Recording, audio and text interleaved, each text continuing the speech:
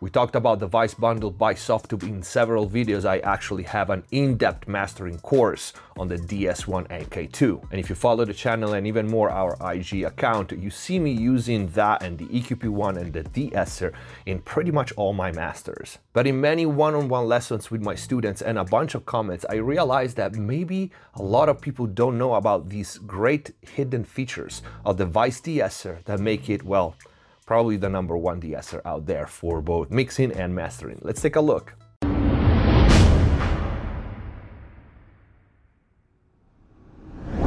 Hello everyone, welcome back to MixBest TV. Hope you're having a great day. Before we start, please check the info box down below for my mixing courses on ProMix Academy, free plugin special offers and discount, and at the time this video is released, the Vase bundle is on sale. And if you want to support the channel, but most important, if you really want to learn how to mix and master professionally, click the join button, become a MixBest TV member, access the already big and always growing library of full mixing courses on so many different genres, mastering courses, special videos, and a lot more. And if the videos are helping you feel like grabbing some cool merch, we have mugs, t-shirts, hoodies, pillows, all down below. Vice DS, Mastering de-esser by Softube. We've seen this one when we presented the entire bundle here on the channel. You know, this is arguably my favorite mastering bundle for clean, precise, and focused control. And in past videos and mastering courses for members, we've seen the basic controls. We have 2 bands, 2 separate thresholds, and of course for each one, the range, which is the maximum amount of gain reduction that we want that specific band to apply. Mid-side mode, monitoring option, all that is on the main GUI. But I was surprised to see how many people didn't know and didn't notice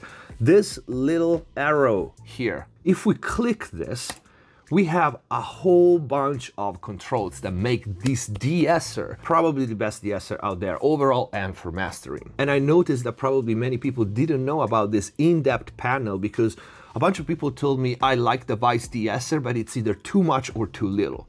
And I was like, why are you not using the mix knob? You have a mix knob. And they were like, where? Well, it's in this panel along with a whole bunch of other controls. Let's take a look at it. So let's close this and let's try to de-ess these vocals just using the front controls. All I ever wanted was to stand my ground. Big words to confuse and spin your mind around. But every little step just takes me further. Okay, right now I'm of course exaggerating. Let's do a quick with and without. All I ever wanted was to stand my ground. With? All I ever wanted was to stand my ground. Okay, right now the action of the de-esser is way too much, it's noticeable. I could just lower the range and just limit this to like 3-4 dB. All I ever wanted was to stand my ground. Which could work, but just to show you the controls, let's leave it all the way down. I'm opening here the in-depth panel, and here we have parallel mix. So this is the easiest way. When you feel like it's too much, try the parallel mix. All I ever wanted was to stand my ground. About 50% sounds much better already. And next to it, you can see that for each filter, lower being the one on the left and the high being the one on the right, you have attack, release delay, release fast, release average, release low, ratio, softening, and makeup gain. Basically, you have the control of the DS1 and K2, and I think more even, but targeted just for the S-in. And this is the kind of detailed control that you need in mastering and you want. It's not the kind of control that is overkill and you never use. This, I actually always use this panel to fine-tune the de-esser in my masters. Let's start with the softening slider. Seeing that the softening somehow lowers the threshold, even if it's not that straightforward, we're gonna set the threshold to just grab the top. All I ever wanted was to stand my ground. We catch just a little bit, but you will see if I turn the softening up, let's say 60%. All I ever wanted was to stand my ground. Big words to confuse and spin your mind around. We catch a lot more and the curve is more gentle, which, for example, for a vocal or even a master, you might want to have, okay? Let's leave it at 50%. Then we have the attack. This is another parameter that I play with, especially in mastering, and we'll try an example on a full mix. So by default is around 3 milliseconds, 3.15 milliseconds. The faster it is, the more it's gonna choke those S's and hard consonants. The slower it's gonna be, the less artifacts are gonna be there, and the more natural the action will sound, but also some of them could still be too much. Let's try. All the way fast. All I ever wanted was to stand my ground. Let's go slower. All I ever wanted was to stand my ground. Right, you see the difference and you hear the difference. All the way fast, it catches those S's and just choke them, which sometimes is what you want.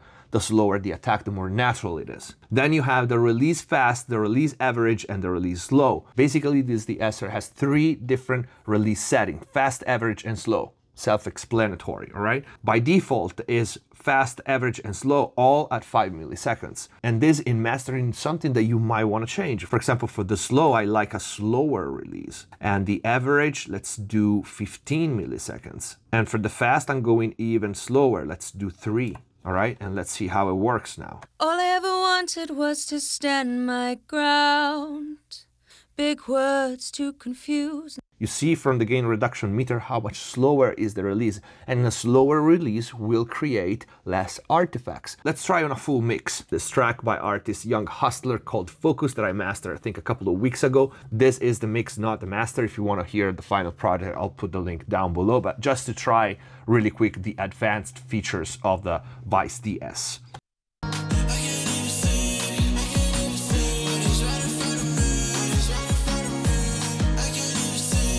All right, at first glance, we probably have a couple of frequencies to tame a little bit. And I say probably one is gonna be around 8K. Let's hear it.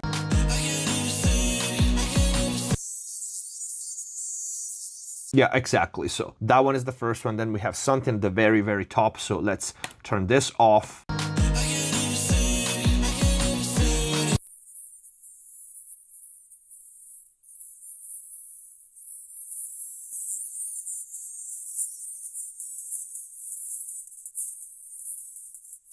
Yeah, let's start from 9K and on. On the high filter, we have some really fast events. We want to catch them, but we don't want to create extra distortion. And also we want to maintain this very modern top end that we have. So let's start with the threshold.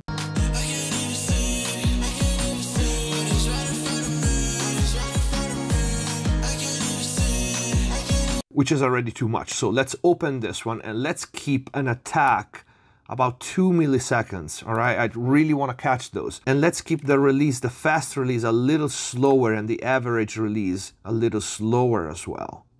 So we do 8 and 15 milliseconds, all right? And then we have the ratio. I kind of want to clamp those down, so I'm trying to go a little higher, like 3 ratio. And I want a little bit of soft knee. Not too much, because I want to precisely catch those events and not grab like the vocals, all right? So let's hear with this one.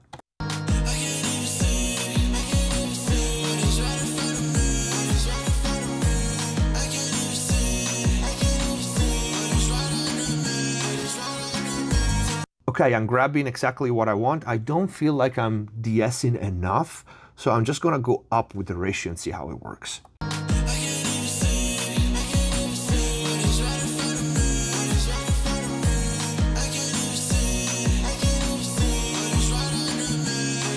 It's definitely better. Let's try without.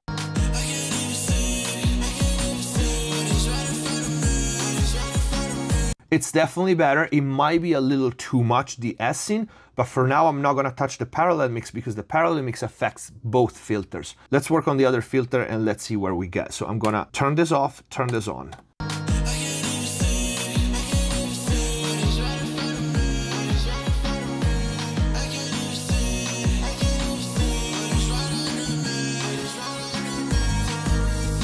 For this one, I'm gonna limit the range just for safety at about 7 dB, 8 dB. And then let's go into the panel.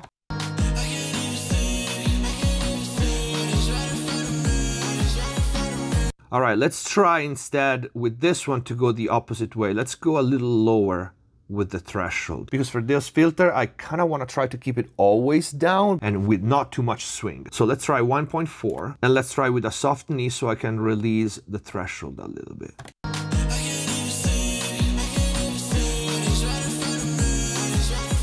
Cool, you see the behavior from the gain reduction meter. You should be able to hear it, but this is kind of advanced here training. So if you're still learning to look at the gain reduction meter, is actually useful. The action is a lot smoother than the top filter. If we put that one on, you can see how they react differently.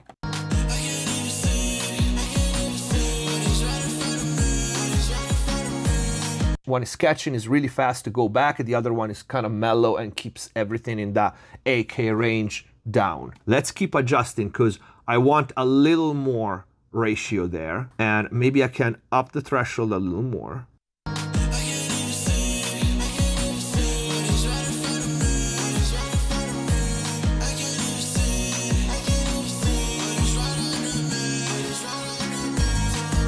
I'm gonna try to leave the attack a little slower, let's say 8 milliseconds. And then the fast attack, let's keep it fast, but the average, let's go slower, 15 milliseconds. And even slower, 20, that one, the slow one.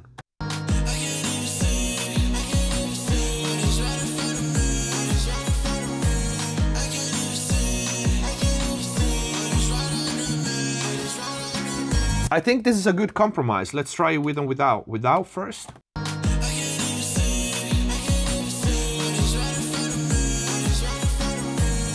With.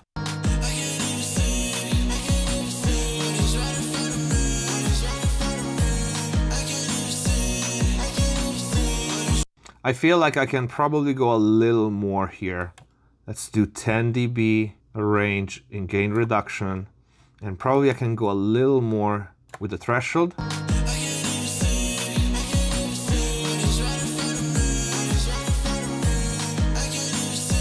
And now I can give a little back, like 80% on the mix.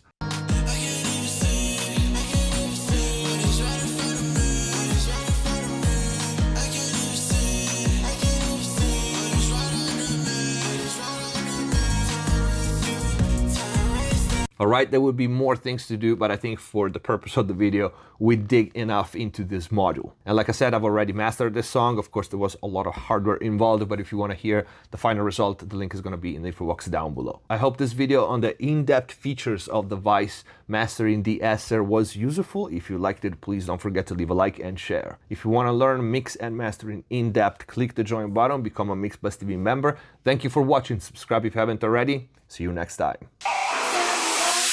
Hands on my neck, hands grip my throat. Lift me up, man, take control. Heart is so